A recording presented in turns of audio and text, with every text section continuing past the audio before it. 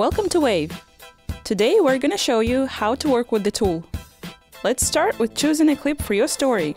In Wave, you can search through the library of ready-to-use clips. We have organized some of the clips into 12 categories, but of course you can also just search for a specific video in the search field. You can preview each clip before adding it to your video by hovering over it. Some video clips are free with a subscription, but the other ones come at an additional cost. You will recognize the latter by the red tag. You can always import your own videos, images, and logo, and even combine them with the stock footage to tell your own unique story. Let's add these files to our library. One of Wave's best features is that you can instantly have your video ready in various formats: landscape, square, or mobile. All you need to do is to switch these tabs and adjust your content. You can edit your video clip from the panel on the right. It can be zoomed in and out and moved around for a better fit. You can dim it and trim to begin and end exactly how you want. You can easily replace your video by choosing Replace and selecting another video from the library or even your own media.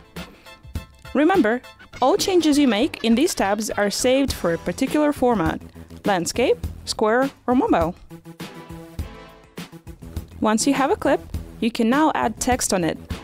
Double-click the phrase "your message" and type in your text.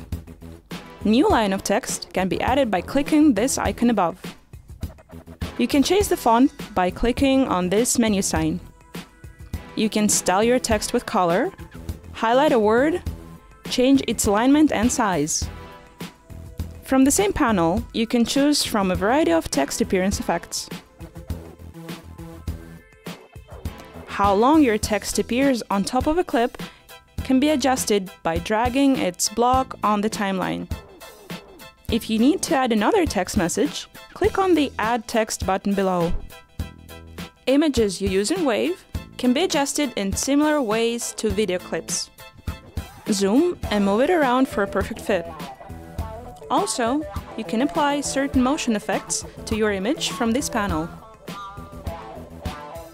You can combine several video clips and images in your video and add transitions between them.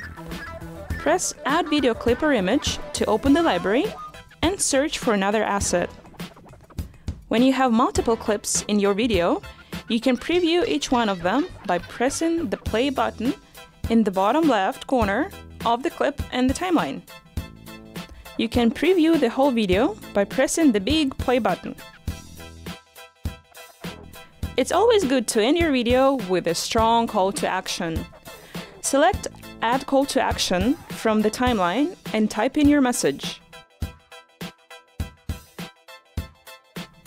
Here, you can even upload your logo to increase brand awareness for your business. Finally, let's add some music to this video by going to Wave's music library. Just like with videos, we have 12 selected categories to choose from, but you can always search for a specific audio file in the search field. You can listen to an audio file by hovering the mouse pointer over it, then just click Use to add it to your video. You can download your video in the Publish tab. It might take a while to render, and then you can save it to your computer. That's it! Thank you for watching the tutorial, and we do hope you found it helpful. If you have any questions, just drop us an email at support@animatron.com and we'll be happy to help. Take care!